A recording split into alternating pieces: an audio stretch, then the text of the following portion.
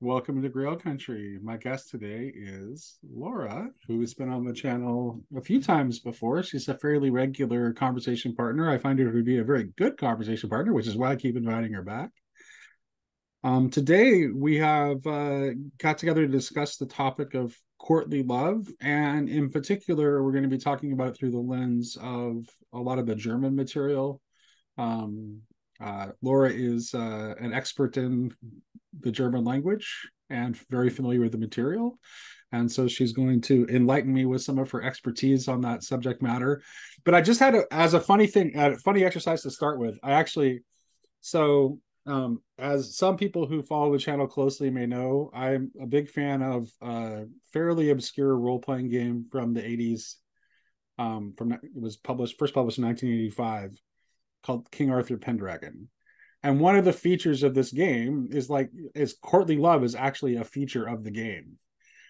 And I wanted to, and I know the first edition actually says a lot less than later editions of the game. Later editions of the game actually go into a bit more of the historical stuff.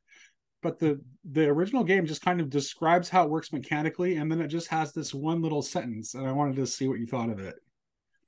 So this is from the first edition of the King Arthur Pendragon role-playing game.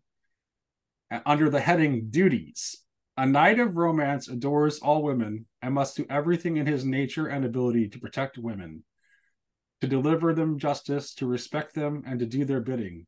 He must honor every lady as if she were his own lover.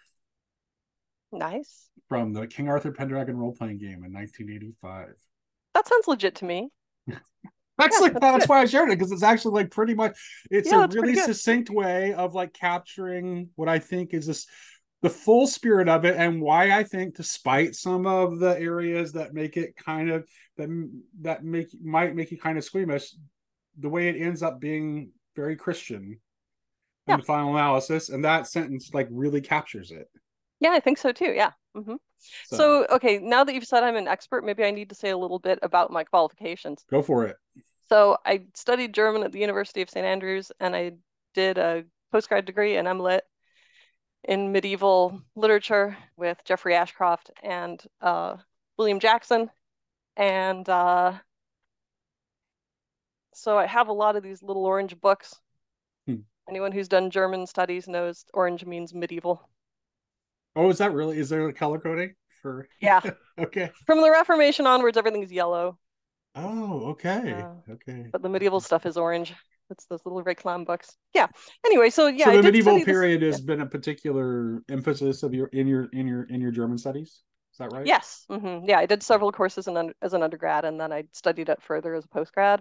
So you Now, really it do was a have an long time ago, though. expertise. I wasn't making it up. Yeah, I really do. And I wrote a thesis on Wagner's use of medieval source material for my MLit. Yes. Yes. Yes. Let's go ahead. You want to just go ahead and lay into Wagner like right off the bat? You That know, thing you I'll share with me today, it's like, wow, I kind of like uh-huh, those. his what he thought of Wolfram. Yeah, I had I'll no I'll idea. uh-huh. Actually, it's funny because it's like I think he just didn't understand him. I agree. Well, I'll lay into Wagner if it becomes I think relevant. if Wagner had I love actually doing that, but understood Wolfram better, he would realize that they were much closer than Wagner himself believed himself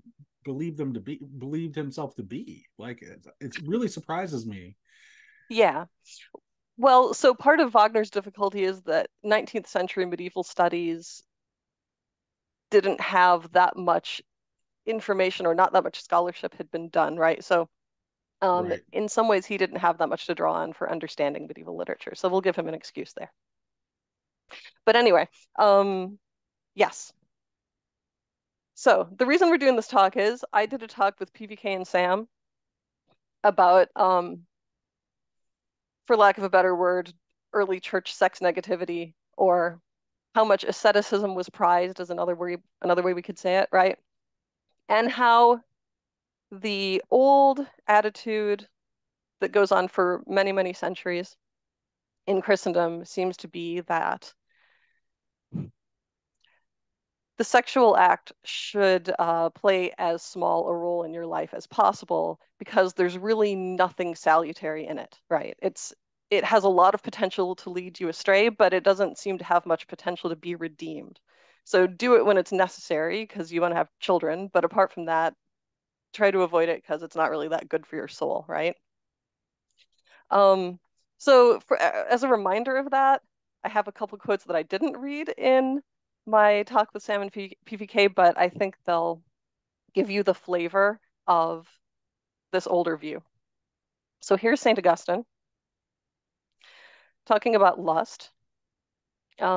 He says, lust not only takes possession of the whole body, but also makes itself felt within and moves the whole man with a passion in which mental emotion is mingled with bodily appetite, so that the pleasure which results is the greatest of all bodily pleasures. So possessing indeed is this pleasure that at the moment of time in which it is consummated, all mental activity is suspended. What friend of wisdom and holy joys, who being married, but knowing, as the apostle says, how to possess his vessel in sanctification and honor, not in the disease of desire, as the Gentiles who know not God, would not prefer, if this were possible, to beget children without this lust, so that in this function of begetting offspring, the members created for this purpose should not be stimulated by the heat of lust, but should be actuated by his volition, in the same way as his other members serve him for their respective ends. That's a really long sentence. But basically, the way I would summarize that point is Augustine is thinking it would be really great if you could use your reproductive organs to make babies in the same way that like you use your feet to walk to the store, right? Like it would be nice if they were under that level of rational control. And you didn't get swept away by using them, right? Okay. And then another quote that I have here is You know what kind of stood out? relevant to, You know what stood out to me the most in that sentence from Augustine is his level of discomfort and the mm, fact that he is out of touch with his the part about how all intellect. mental activity Yeah, ceases, right? the fact that Yeah. he becomes he becomes out of touch with his Yeah. with his reasoning faculty, like that's like Mm-hmm.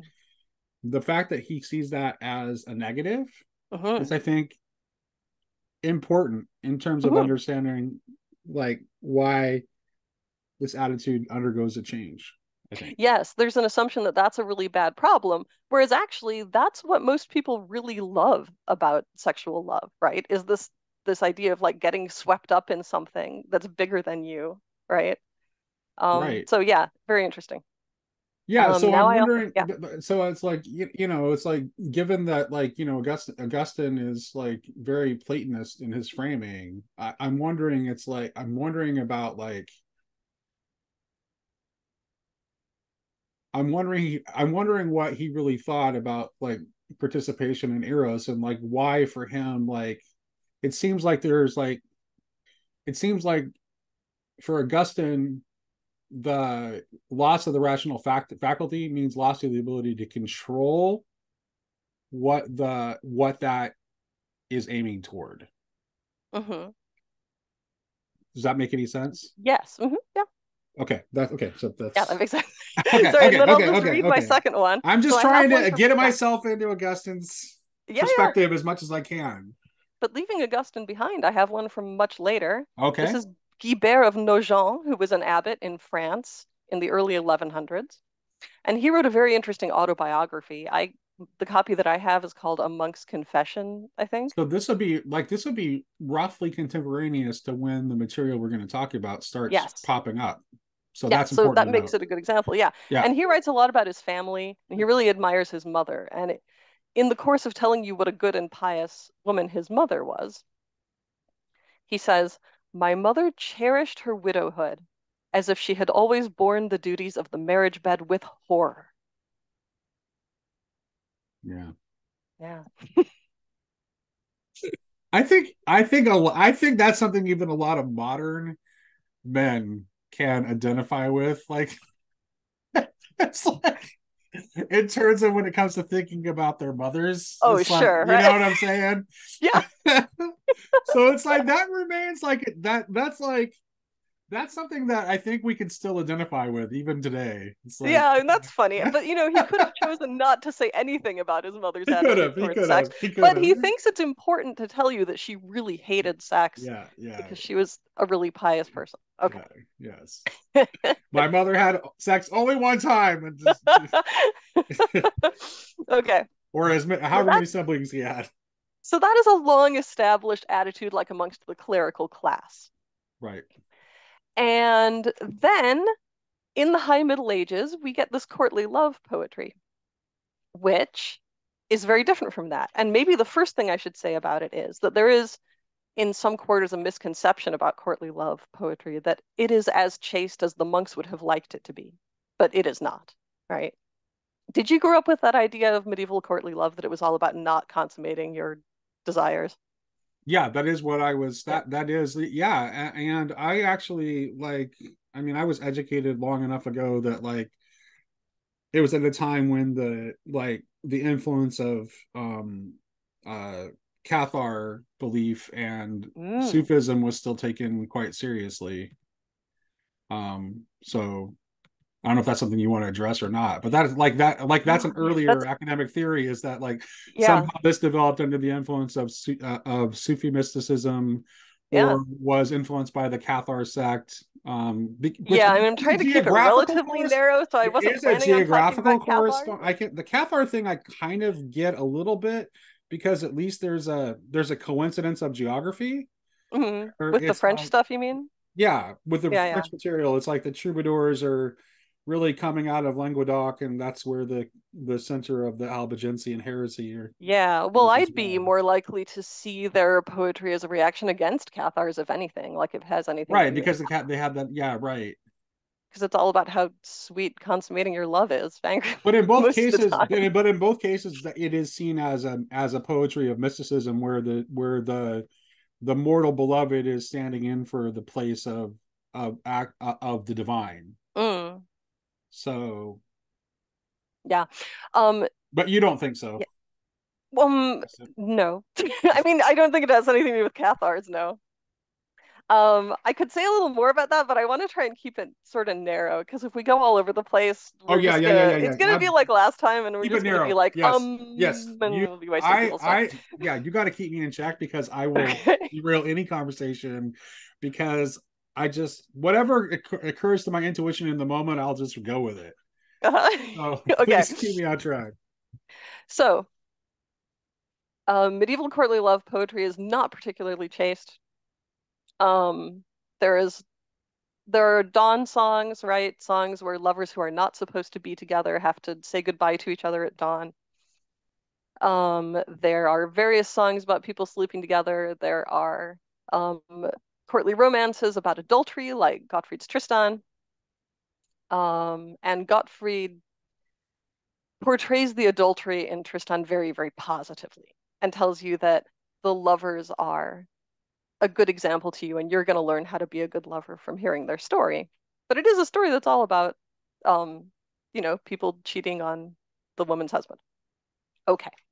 Um, and there is, however, an element of um, believing that true love has value even if you don't get to consummate it, Mhm. right? And it's important that that is there.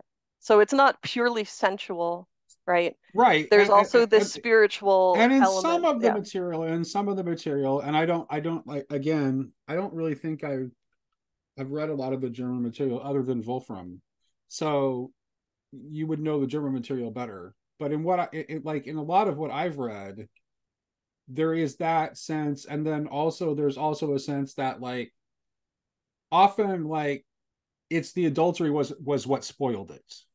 There's a sense you get like if the love had remained chaste, it would have been better, and somehow it's the and may have led to something beyond it. But the fact that it's consummated is usually what throws the court into chaos and brings Hmm. destruction in its wake. Well, the problem with Gottfried's Tristan is that he didn't get to finish it.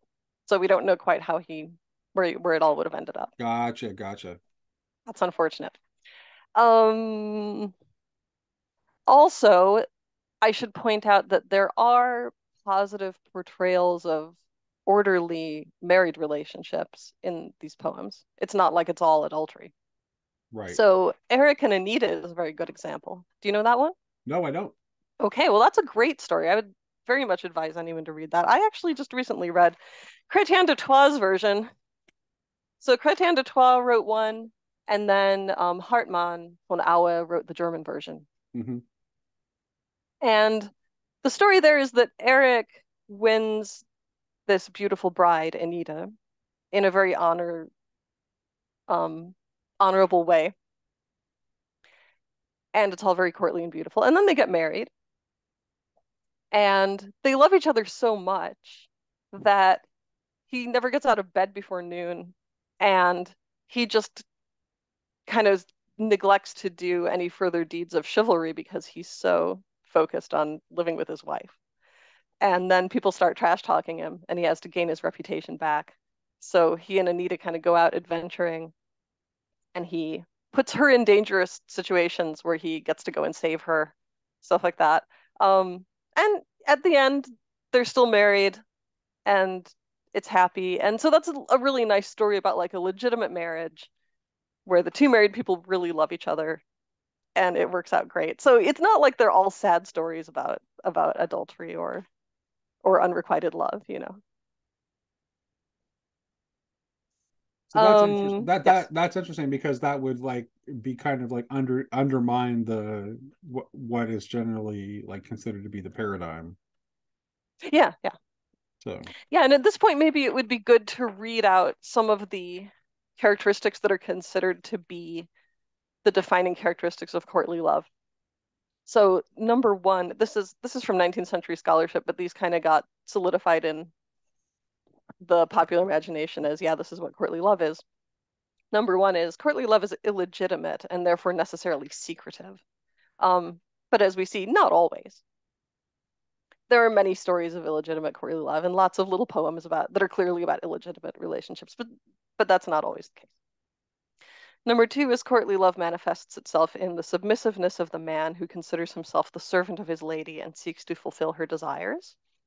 That is definitely a recurring theme. And in real life at court, people were doing things like men would drink the water that a lady had washed her hands in. You know, like if a woman washes her hands in a bowl of water, he'll come along and drink that bowl of water. So kind of interesting. Like there are all these little gestures going on in the real world of people trying to think, how can we make these love relationships really noble and beautiful and inspiring? And then it's also in these stories too. And a lot of courtly love poetry is, you know, men begging women for their favor. mm-hmm. And it's up to the woman whether she chooses to bestow it or not. Mm-hmm. Number three, courtly love demands that a man strive to become better and more perfect in order to be more worthy of his lady. That's very common.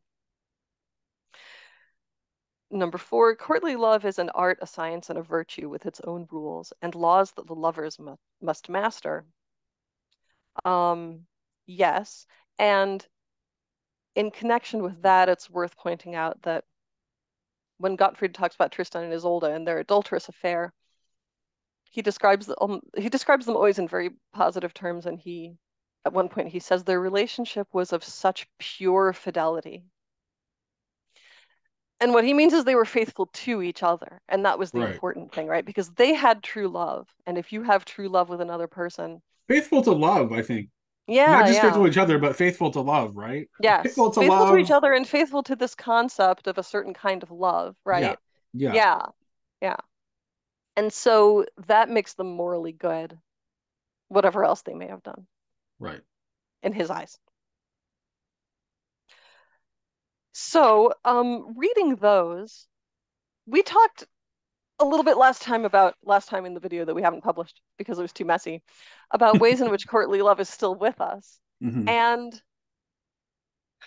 um, I got to thinking about ways that courtly love was still with us in just in the standards of the dating world when we were young, you know? Right. Right. Right. Yeah. Sure. Yeah. Yeah. Also, well, do you have anything to say about like? Do you think that it seems like and this may be because it's do you think that there's some kind of connection between like the courtly love in the medieval tradition and the later romantic movement because there seems to Oh be yeah. like a kindred.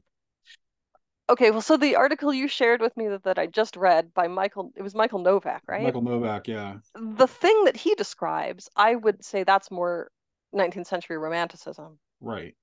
But 19th century romanticism was very enamored of medieval literature. So, but they had their own spin on it. He's Yeah. drawing Do on you a want to view, right. summarize Yeah, what he's he said in that drawing on article? a view of courtly love that's developed by a particular scholar, like a Belgian scholar whose name I can't remember off the top of my head because, Was it de Rougemont?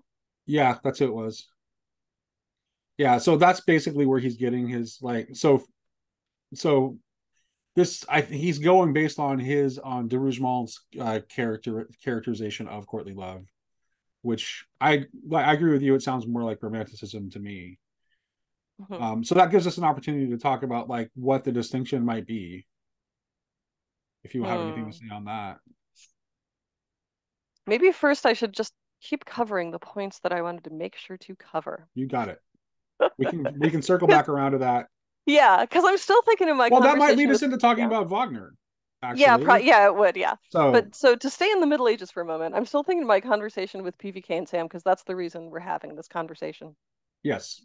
So when I look back on what Christian morality was like in those earlier days, and then I look at this courtly love movement, in some respects, it seems to me that this is the sophisticated people among the laity pushing back at the church a bit and saying, look, men and women really love each other. And also, look how beautiful we can make this.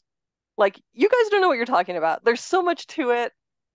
There's like so much joy. It's so multi-layered. It's such a big Right. part of life. Like, let's celebrate it. And Lewis argues that Yeah. this is like a far more enduring impact on our culture than the Reformation. C.S. Lewis? Yeah. Yeah. He argues Well, that and here's the thing. courtly love essentially creates the civilization of the West as far as he's concerned. So my And conclusion that about, and then in oh, comparison, the Reformation is a blip on the radar. yeah, that's interesting. Yeah, I mean, I haven't really had time to think about that. But I was going to say, oh yeah, okay. So the thing I was going to say is that courtly love is not in itself the solution to the problem of how should Christians view sex because it has enough illegitimate elements or selfish elements to it or maybe not selfish, but elements that are just removed from Christian morality. Like it's at odds with Christian morality often enough that you can't say it's the solution, I think. Does that make sense? Yeah, absolutely. But it's a voice that we needed to hear, I think. And I think Lewis actually is a person who managed to take the best lessons of courtly love culture and synthesize them really well with Christian morality. And it comes through in the Space Trilogy, which everyone's been reading lately. Mm-hmm. Mm. Yeah. Have you read it? Yeah. I've read it Yeah. multiple times. I just did a Yeah. conversation about that hideous strength on Karen's channel Oh, with okay. Kyle and Karen and who else was it? There was one other person. I'm drawing a blank. I'm sorry. I apologize for forgetting. But Oh, there's a lot Luke, in that. Luke, Luke. How could I forget Luke? It was Luke. Oh, okay. There's a lot in that hideous strength about what a good married relationship is and what it is on the spiritual plane, as well as what it is as you're living it out in the physical world. And there's that final chapter of Venus at St. Anne's. Yeah, he's dealing with it. Yeah. He's dealing with that throughout the entire trilogy. He's dealing with this idea of like archetypal masculinity and archetypal Yeah. femininity too. That you can also see like it's definitely something that's being developed in courtly love because it's this common like it's this softening of the more martial aspects of chivalry Hmm. and bringing a feminine side to it. Yes. And it's very playful as well. There's a lot of humor. Do you think people realize that there's a lot of humor in courtly love poetry? No, I don't think they do. There's like a lot of coy kind of tee hee sort of Right. humor. Yeah. So, Give us an uh, example. so Give us an yeah, well, example. so a good example is Walter von der Vogelweide has a poem where he describes how he spied on a woman stepping out of her bath, and he describes how beautiful she is. And he'll say, oh, her hair and her face and her beautiful neck. and oh, her feet were really lovely and her legs were shapely, whatever. And then he'll be like, ooh, but I can't tell you what was in between them. Um,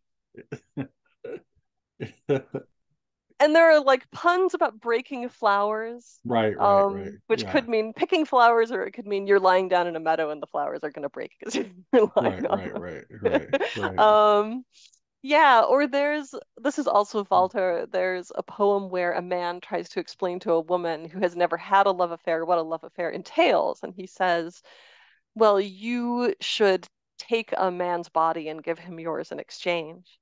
And she says, well, I can't think of anyone whose body I would want to take. That sounds like it would hurt him. I wouldn't want to hurt that person. And so it's all kind of like snicker, snicker. You know? Oh, that's good. That's good. That's good. Great Yeah. examples. And the French poets did this as well, right? Like I have Right, more expertise than the German guys, but Michael right. Martin singles out the troubadours. So I feel like we should talk about the Yeah. troubadours themselves a Well, little that's bit. generally like, I mean, that's like most people, that's where they go. Like the French Yeah. usually, Well, because the French originated the trend and then yeah, Germany borrowed it and carried it right, on. Yeah. right. Yeah, but they're very similar. Yes. And yeah, and the troubadours had a lot of the same kind of thing. Or like they would do like little debates that were in the style of theological debates, but they would be over questions like, and this is in France, I'm saying now, like questions like, all right, so and so's lady told him that if he did a service for her, she would lie in bed with him all night naked, but she wouldn't let him do anything else. And so who got more out of that encounter, or like who did more for whom? And then there'd be like a little back and forth debate about it.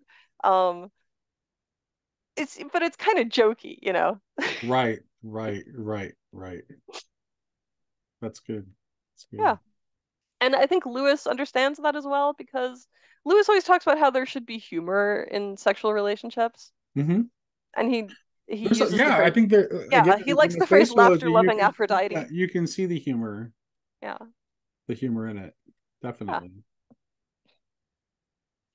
Um yeah, so do you want to talk a little more about how it's still with us Yeah, I would and love to how it's talk. not as much with us now as it was when I was young?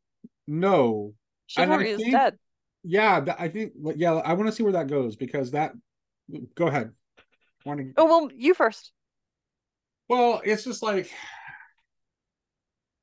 it's it's interesting because as it goes away, what I see. Well, I shared that Milbank quote from you, right, with you, right, Yes. Mhm. right. So this I don't is remember like, what it was, and but I I remember shared reading it it. right. Well, essentially pointing out that, like, as Christian culture fades, and this courtly love, Oh, that however was it. else it Yeah, I is remember. definitely a product of Christian culture. Hmm. And I would say that romanticism too, like, as later on, is also something that is could really only come out of a Christian culture. Like there's something about the romantic movement that like makes it necessarily a product of a Christian culture, and not only that, necessarily the product of a Christian culture that had already earlier developed this idea of courtly love. Like couldn't have happened otherwise.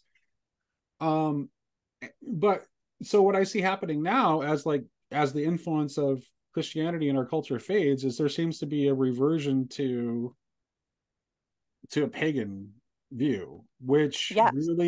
which makes like it it makes violence come back into the picture in a way, Mm. and violence and power dynamics come back into the picture in a very like ugly way, that we're in deep denial about.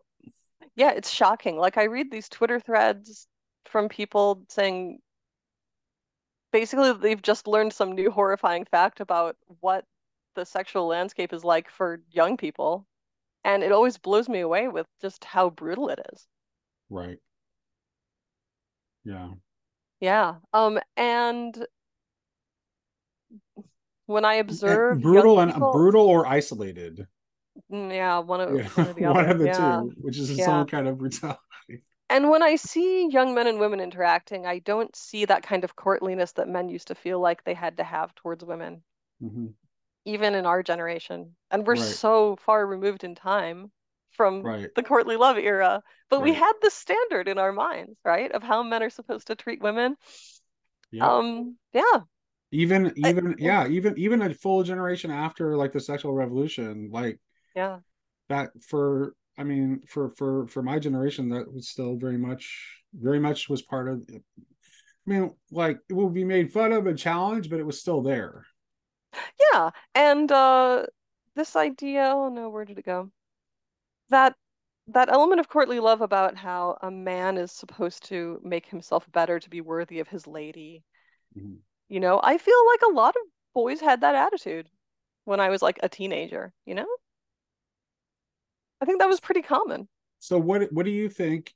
So what has shifted? Mm. I might be the wrong person to ask. Okay, that's fine. I mean, you may not. Yeah. Because I ran away from let's society let's to like live with a bunch of staunch let's leave Catholics that for thread like, hanging for a moment, and then let's go yeah, back. get somebody else on Let no. Let's just to leave that thread explain hanging that for a one. moment, and then we'll just talk about this development of like courtly love and its lasting impact.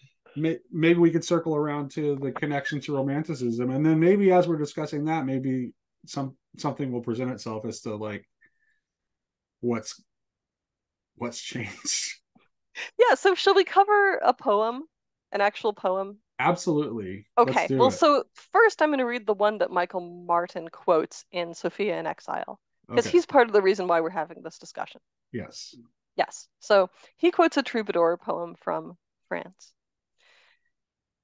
Good lady, I ask you nothing at all except to make me your servant, for I'll serve you as I would a good lord, and never ask for another reward. So here I am at your command, a frank, humble heart, courtly and glad.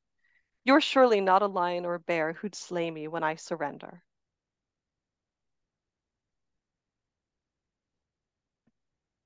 So yeah. Um. So this one appears very chaste, at least on the surface. Although Yeah. sometimes there's a subtext of these poems that Well, I'm yeah. gonna keep What? working on you, right? Yeah. There's also This time I'm gonna there's a tell you I'm question not of what's. hoping I for mean, anything, there's a but maybe question if of I what. make you like me enough, eventually you'll give me something. Yeah. Well, also Yeah. slay might be a double entendre too, Yes, depending yes. on the Yeah, language. You yeah, know, yeah. certainly is in early modern English. It certainly would have been. Yes. So that can be a hard thing about interpreting medieval poetry because these people had relationships with each other, they had in-jokes at court, right? They were making references to things we might not know about. And we don't know that much about them as individuals, and we don't know Right. that much about their listeners as individuals either. Like we know about the courtly setting, but the people who wrote these poems, it's actually amazing how little we know about them, considering how much we're used to knowing about, say, a famous novelist or poet, in the modern era, like Gottfried von Strasbourg, who wrote Tristan, Right. one of the great authors of the German Middle Ages. We know his name was Gottfried. We know he was from Strasbourg. Uh, we know he had a beef with Wolfram. We suppose he was a cleric in minor orders because of the kind of education he shows in the poem, Hmm. but we don't have like facts about his life. We figure that he died while writing Tristan, not only because Tristan is unfinished, but because I believe the continuators also say that he died. Do we know who Because his for a while there was a do we know who theory his that patron was? we probably do, but I don't remember. Okay. Okay. I was gonna say usually that's one of the facts that we do usually know. Yes, we do tend to Uh, know who people's patrons were. Yeah. I was just the cleric of minor orders thing. I like the email that you sent me earlier when we were kind of having the back and forth setting up this conversation. I couldn't help but notice that like Exorcist was on the list of like what Yeah, was considered minor orders. I know. I always think it's surprising that Exorcist is a minor order Exorcist, because the other well, ones are yeah, like that is something I actually doorkeeper. kind of knew about because I knew that like in the medieval period, like there were a lot more exorcists Yeah. than what we have now. Like there are very few exorcists still running around. But don't you think it's kind of surprising that you didn't have to have full ordination to the priesthood to be an exorcist? Well, I mean, I was raised Pentecostal, so that doesn't seem weird to me at Oh, all. okay. What are you In a talking about? Catholic You've been given context, it authority to seems cast out surprising demons, to didn't me. you know it? All right, so do you want to do Walter's famous song now? I Yeah, could sing it if you want me to. go for it. All right, I'll go for it. Sorry about my really creaky chair, by the way. Are you hearing it? Nope, not at all. Oh, good. Okay. Yeah.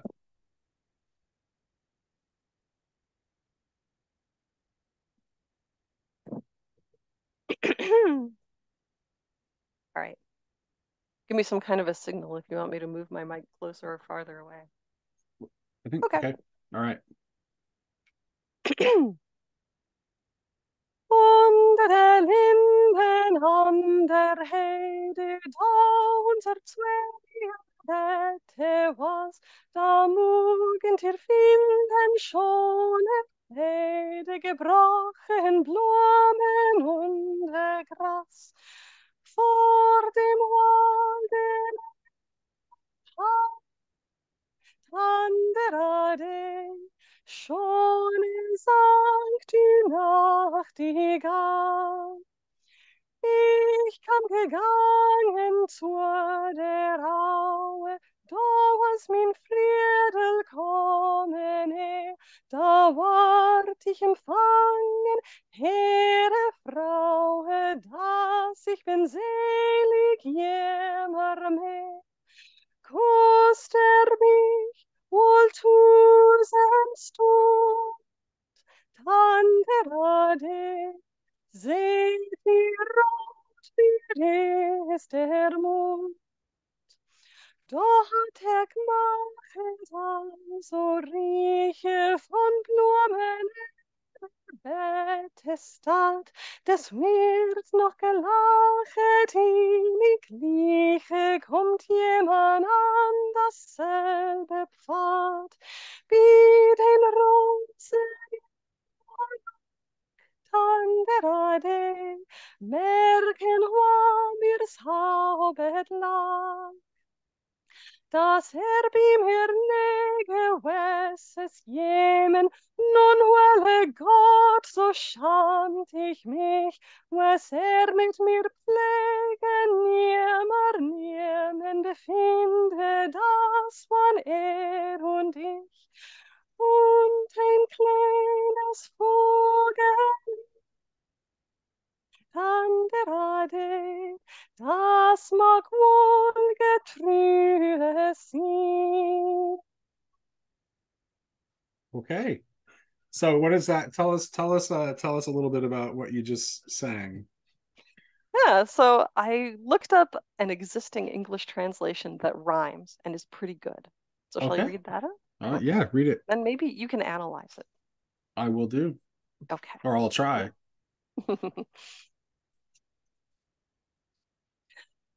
Under the lime tree on the heather, where we had shared a place of rest, still you may find there, lovely together, flowers crushed and grass down pressed.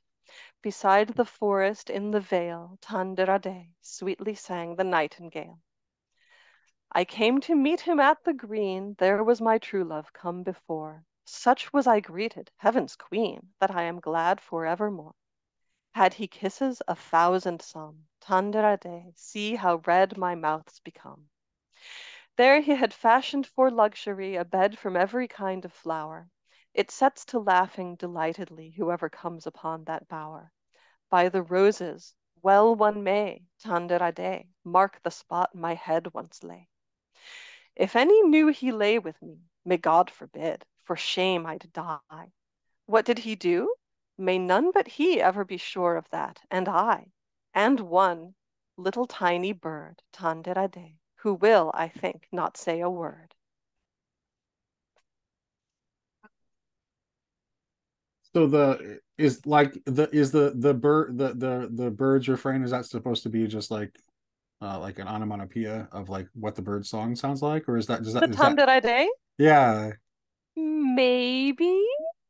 Well, it's not translated, so I'm thinking that it must be just Oh, yeah, yeah. like that Yeah, it must could be be. like is that generally how is it, That's possible. I may have known that for sure at one point, but I studied all this stuff 20 years ago, so sometimes it's I fine. forget details, but it's entirely possible. That was Yeah, yeah. my assumption. It sounded Yeah, like that yeah, it because it could be. sound I mean it has that. It seems like it's a representation Hmm. of the bird song, Yeah, which would explain the choice to not translate it, yeah. because it's just like this is what people who spoke German in that time period thought, that's how they heard that song.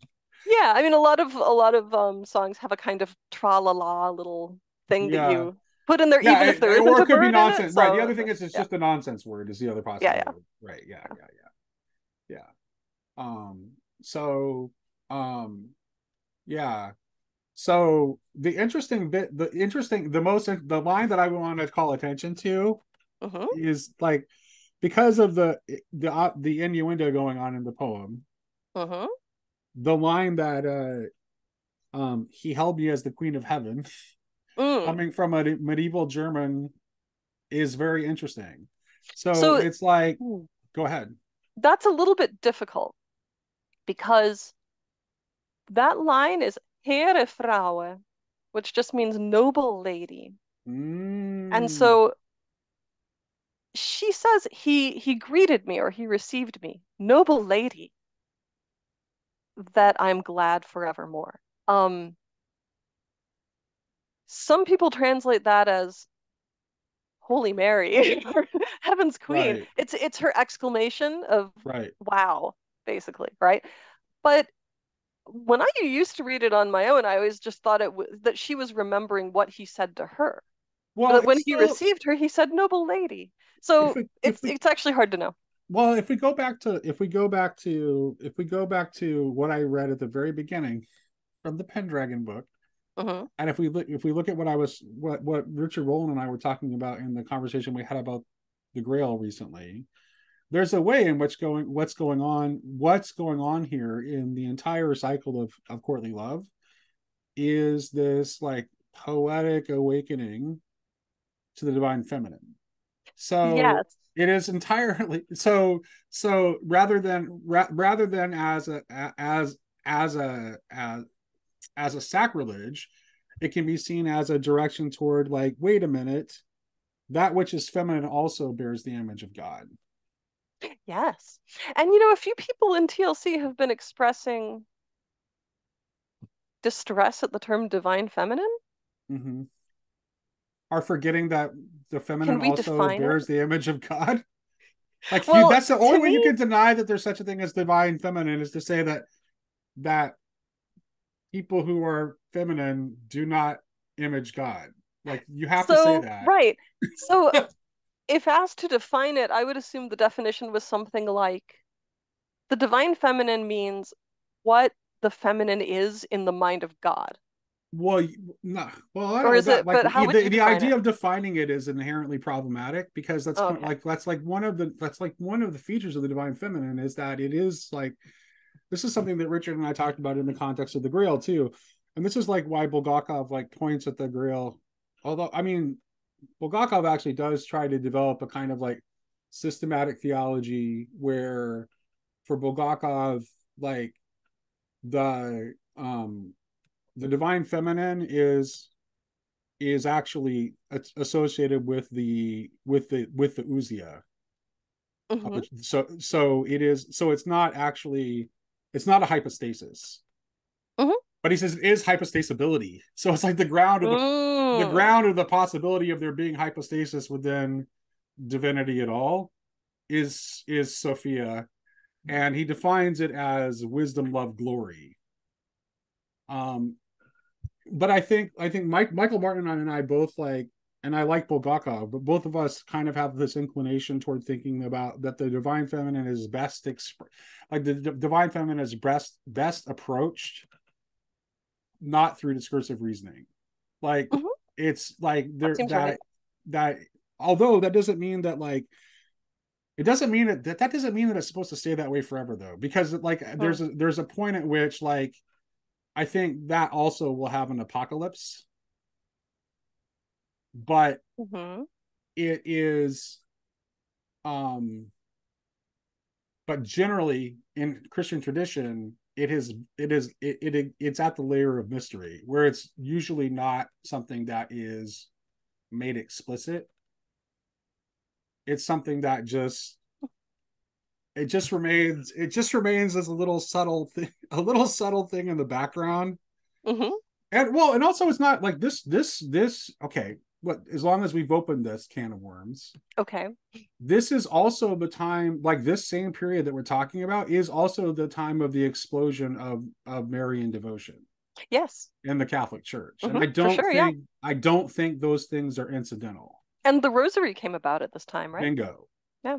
Yeah. So, which I'm sure is going to freak all the Protestants out, and who already think we're idolaters, Oh, well. but I ultimately like, even if you're a Protestant and you um and a rationalist, I think that you can't deny that there is such a thing as the divine feminine. Otherwise, you end up having to say that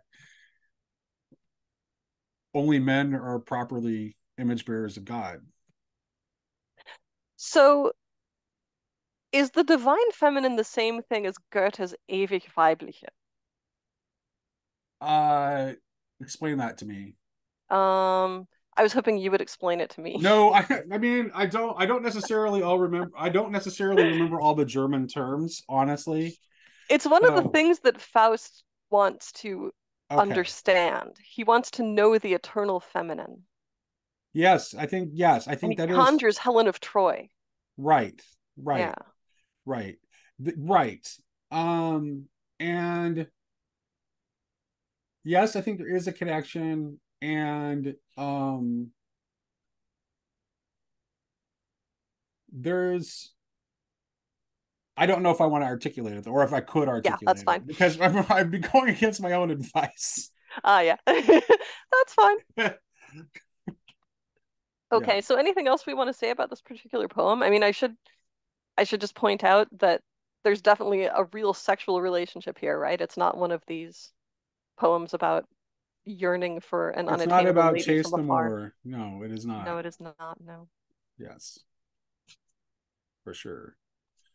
What would you say, like in your, like, let's just say not generally, but just like say in the German material, like like what percentage of them you would you say actually fits that idea of chase the more? Like how much of the Oh. material actually does fit in that kind of So the first paradigm? person who usually springs to mind in German poetry for that thread is Reinmar von Hagenau, Reinmar der Alte, he's also called. Mm-hmm. But the problem with him is he has like he's got a poetic self. Like he's playing a role that is the guy who never gets the girl. Mm. And that's kind of his thing. And so he's kind of amusing. Like he has a poem that literally starts out with him saying, "Okay, nobody ask me how I'm doing today. I am not happy." because because his lady will never notice him. And he's always serving her and talking about how wonderful she is, but she just won't pay attention to him. There's one poem where he's speaking to the lady and he's like, "Can you please just like pretend it's real? Pretend that you love me?"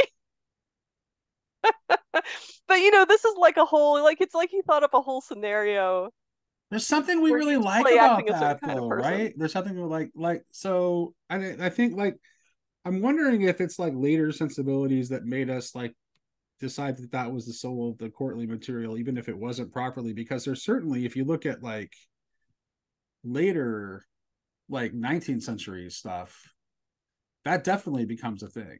Like, Oh, it's so a time to rip on Wagner? maybe I was actually going to bring up Rostand first, though, because I Who? really, Edmund Rostand, Oh, who's that? he wrote Cyrano de Bergerac. Oh, okay. So, because that's actually, I love that. I love Cyrano. Like, Uh-huh. I really love Cyrano. And Cyrano is like, it's like all of the romantic things in Cyrano, because not only is it unrequited love, but it's also like Cyrano celebrates the lost cause, Uh-huh. and the fight that is in vain, because it's just it's the right thing to fight for, and like all Yeah. of that stuff. And in fact, my favorite movie other than Conan the Barbarian is the 1992, or no, 91, actually no, it's at 90, but the Cyrano de Bergerac, the that had Gerard Depardieu as the lead, that was produced in Hmm. the early I've 90s. seen the old movie I with love Jose that. I Ferrer. love that version so much. Uh-huh. Yeah, I don't like that one so much. There's something about that. Well, first of all, like you lose a lot of the poetry when it's in English. Hmm. So I just prefer to watch it in French with Sure. subtitles. Hmm. My French isn't good enough anymore to not have the subtitles, but I can still at least hear, you know, how it sounds matters, right? Yeah, So part of it is how it of sounds. course. And yeah, in fact, particularly like my favorite, like my favorite moment is like the way Gerard Depardieu plays the No Merci speech is just like perfect, like chef's Oh, I kiss. haven't seen that one, but I should watch Okay, it now. okay. Yeah. I highly, if you can find it, if you can find it, I highly recommend it. It's actually not that easy to find anymore. Oh, I used to have a copy of it on DVD. I've got it somewhere on one of my hard drives, but I haven't. much like courtly love itself, it is not so easy to find anymore. Not so easy to find anymore. Yeah. Yeah. So yeah, Well, what do you think? Why do you think we lost courtly love? Like we had some good basic principles of it I still think in because operation, Chris and then I think it's because we're losing our Christian sensibilities, and like yeah. ultimately at the end of the day, despite all of these things that about courtly love that make it seem maybe not so Christian on the surface, there's still Mm, something profoundly Christian about it. And yes.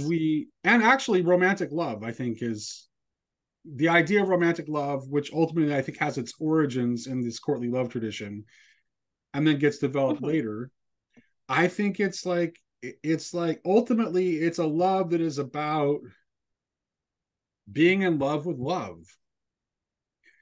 And which is why this unrequited kind of love gets placed so high, Hmm. is because it points it's the clearest indication that, well, this isn't really pointing toward what it seems to be pointing toward. Hmm. I mean, I would just say the unrequited love shows that you're a good servant, right? If you're serving a lady with no hope of reward, Right.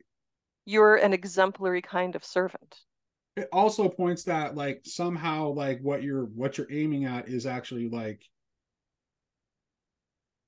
not fully contained within the object of your love. Hmm. Like it's like you're seeing like it, something about that is drawing you towards something. And I think that's part, like, to me that's like why it's unrequited, because if it were not unrequited, then it would have to be something else. Now this is actually, Novak gives us a very negative turn Well, yeah, and in his piece Novak's that I shared emphasis earlier. on the superiority of unrequited love for this kind of love story and the fact that it's better for the lovers to die without getting a chance to come together because that makes like the love more like pure and piercing and it never gets ruined by like everyday life, right? Right. That's that's very true of the Romantic era, but that's not true of the Middle Ages at all because the medieval romances are full of people who get married and live happily ever after. You know, Right. And the Eric and Indeed example that you Eric gave and earlier. Anita, but Yeah. Parsifal gets married. He marries Yeah. Conduera Morris. Yep. They Yep. have children. Yep. Um, yeah, and there are many others. Yeah. Many. So, um, but I think ultimately, like, it's because I think we're reverting back to, I mean, it seems to me that we're reverting back to ideas about love that are not as informed by Christian sensibilities. Yeah, that's all I would be able to say too. I thought you might come up with something fancier. I But mean, yeah, like it's just we're not Christian enough anymore. Yeah. right. And I don't really know if there's much. I don't know if I have anything like more insightful to say about it than that. Mm. Yeah, I wouldn't But either, but I well, think I it's do. I really mean, good I mean, story. it's kind of like some of the stuff that we see that's ugly. It's like we shouldn't be surprised by, right? Hmm. If people Yeah. say that, like, if people complain about like normalization of pedophilia, well, Hmm. look at the classical age. Like Yeah. pederasty was totally socially acceptable and normal. And in fact, Hmm. um, Plato stands out in questioning the morality of it. Hmm. Um, he actually tried. There's a part of the Gorgias where he actually tries to shame Gorgias for being a pederast Yeah, if we and have a drawing couple attention minutes, to do you it. want to say anything about relationships between men and women in classical literature and how they compare to medieval literature? Or do you have a hard stop at 1:30? No, I don't have a hard stop yet. Let's yeah. What would you like to say about it? Like, do you have anything you want to say? Well, I'm just trying to think who are the famous couples in classical literature whose love we could compare to lovers in medieval literature. I mean, like Helen and Paris, like that's not an inspiring love Not story at at all. all. Right. That whole story is just about mimetic Well, the rivalry heart, more than it is about like people loving each other, the you know? essay I shared with you earlier from that Harvard scholar tried to argue that it has its roots in Ovid, but I just don't. Oh, well, Ovid was very popular in the Middle Ages, Yeah, and many of these poets had read Ovid. right. But And is it? But Andreas Capellanus, is it yeah. Ovid or Ovid being read through the sensibilities of another era? Well, That's the there's question that I too. have. Just Right. as Wagner was reading medieval literature through the sensibilities of his era, and so he Yeah. recast it as well. Yeah, yeah. So Yeah. like Andreas Capellanus wrote a book called what was it called? Do you know this book? Yeah, I just read about it this morning. It's like Okay, it's like a manual of courtly love, exactly. basically. But I Yeah, think he's leaning on Ovid a bit you think in the so? style of that book. Yeah, I mean, I think that's an established Right. fact. So people might want to look him up if they're interested in that connection. Yeah, actually, the Harvard scholar, that article I shared with you, he was arguing that he wasn't being serious. Yeah. Oh That he yeah, was a lot of attempting to people be think that. yeah, that he was attempting to be funny Yeah, yeah. So that's part of the and problem here, right? failing, right? Yeah. Yeah, so part of the problem with medieval literature is because those people are so far from us, it can be hard for us to know how seriously to take them and uh and what exactly they meant by I certain think, but things. here's Yeah. the thing, though. I would say the Grail literature is pretty much a rock solid case that if you think they weren't taking it seriously, you're off your rocker. Because Oh, I'm why not mix saying it? they weren't taking I'm Well, not saying that they no, weren't taking anything seriously, but I'm saying if you're trying to prove a point by saying, okay, such and such a writer said this sentence, and then I'm going to build a whole theory of courtly love on this sentence, you might not know enough about that person's context and how he was relating to other people's works and how sarcastic he was being and stuff like that. So, right, so you need to right. And watch if you're it. talking about a But no, medieval and you're person, this right. is almost certainly the case because we have like basically we have so little biographic Yeah. detail from the medieval period. No, but it's certainly true that people were taking it seriously. Like if you read Chrétien de Troyes or any of these romances, they were taking the ideals seriously and they were really inspired by them, for sure. Yeah, I think it's pretty Yeah. evident. I just think I'm wondering what you're doing as a reader to come away with that conclusion that they're, I don't know. Oh, that I mean, I think it's reasonable to suppose that Andreas Capellanus was being kind of Oh, okay. sarcastic. Gotcha, gotcha, gotcha, Yeah, gotcha, him gotcha. specifically. Him There are specifically specific reasons why people think that about his one about text. Not his that like the whole particular courtly love thing was a sham right. or anything. Well, then there's a right. Do you think here's the well that leads to the question is like, do you think it was actually practice or do you think it just stayed at the level that it Well, if people are interested in that question, they should read Courtly Culture by Joachim Bumke. okay? And can It's a you good give us book. a Well, his thesis is that people did take these ideals seriously in a way, but that real life is always far removed from ideals. And you can find plenty of examples of people in the Middle Ages behaving very badly, et cetera, et cetera. But, he talks about what life was really like at court, and he talks about the place of the literature in the life of the court.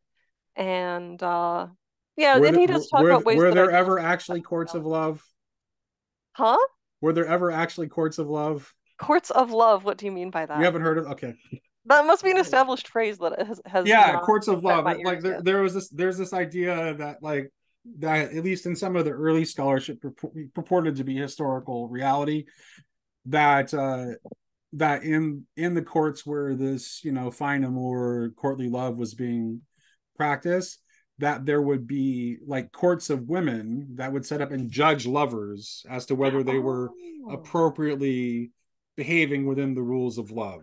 So it would be Would it be like, like an event that would happen yeah, on an one event day or where it's something? like Oh yeah. where the women are placed in as the adjudicators. I would suppose that things like that could have happened sometimes. Sure.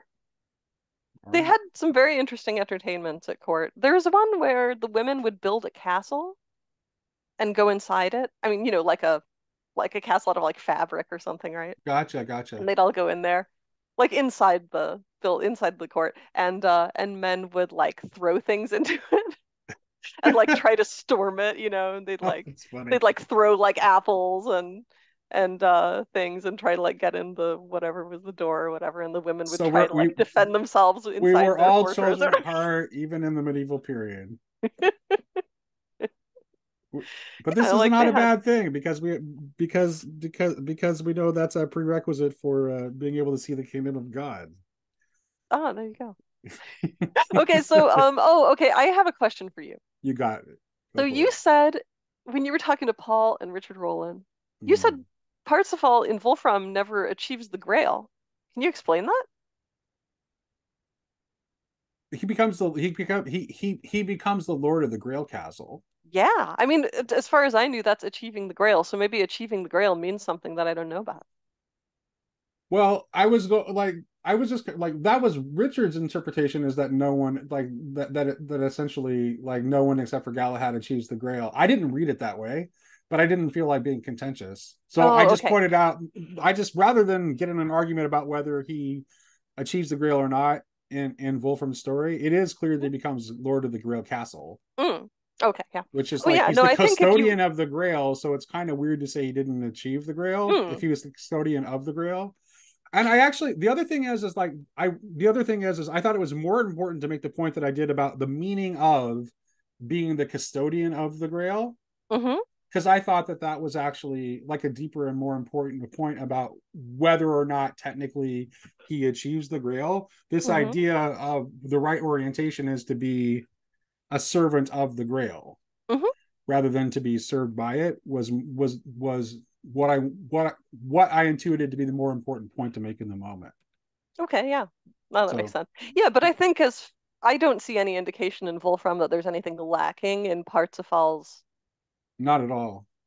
status with regard to the Grail. Yeah, like I think he does what he was supposed And to, he's and a he gets the right. position And that was Parsifal ordained for him. in Wolfram, Parsifal is just like a normal dude. He's not like that's why I like him better than like Galahad is just like I said in that conversation, it's like Galahad, it's like hard for me to relate to Galahad. Really is. Yeah, I'm not sure if It's funny Wolfram knew because about Galahad. Malcolm Guy actually he says he has a hard time relating to Lancelot because Lancelot has this sort of jock kind of demeanor. Oh, yeah. And so he always related to Galahad somehow because Galahad just seemed more bookish to him. But to me, it's like Galahad just seems so like perfectly holy that I just like I never really Lancelot is like at least more human. Also, I played sports growing up, so Oh, that's the interesting. Well, whole Wolfram is the least bookish yeah, German medieval right, romance author. right, yeah, he's a He knight. says, "Hey, I can't read a single letter, and this story is not a book, and if anybody calls it a book, I am going to be so mad." Yeah, but it's great. It's great, and it has like so many like cool features that it just like I love the fact that the Grail is a stone Hmm. in Wolfram. I really that I especially like the fact that the Grail is a stone in light of the Bulgakov meditation on the Grail that I shared at the beginning of that conversation. Mm. Because Yeah. it's like here it is, the Grail is like it's a piece of the earth that has been Mm. transfigured through the blood and water that flowed from the side of Christ, and it was brought to earth by the neutral angels, which is also Yeah, just that's crazy. But Treverton has to retract that at the end of the story. Do you remember that? yeah. That's one of the funniest things about Wolfram's Parsifal is that just when he's wrapping everything up, like Treverton runs on and he's like, "Hey, do you remember that thing I told you about the neutral angels before? Wasn't really like that. Actually, you can only be for God or against him, and there are no neutral angels. Don't be neutral. Thank you very much. Goodbye." Right? It's like some Dominican sidled up to Wolfram and was like, this thing you have about the neutral angels? I'm You need. almost certainly. Don't you think that was probably inserted by some later editor? Well, I assume It's either always a weird somebody thing for an told author. Wolfram to do that or some later Yeah, editor did. exactly. I Yeah. think Wolfram meant what he said in the first place. Yeah, yeah. Yeah. Yeah, that's pretty funny. All right, well, so maybe we've said everything we needed to say, or I do you think think, there's yeah, I anything think else we this need to was say? we stayed the course, and I think Mm, I think, but my bottom line for me is like I think that like it's important for us in our age to pay attention to this because there's something, this speaks to something that we're losing.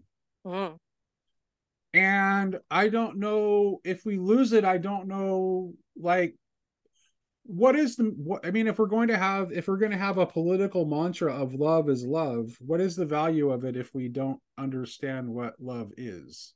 mm. And And I these think that guys wrote a lot of this poems and asking what is love and exactly. tried to And I provide think this poetic tradition answers. of courtly love is like the beginning of the Christian imagination in that direction. It's like, okay, what is like God? Okay, God is love, but what does that mean? Is that is and when we say God is love, is it only agape or caritas, Mm, or is God all of is God the fullness of love in all of its guises? mm. Yeah, and Michael Martin quotes somebody saying that the nice thing about courtly love is that it's a fusion of eros and caritas, right?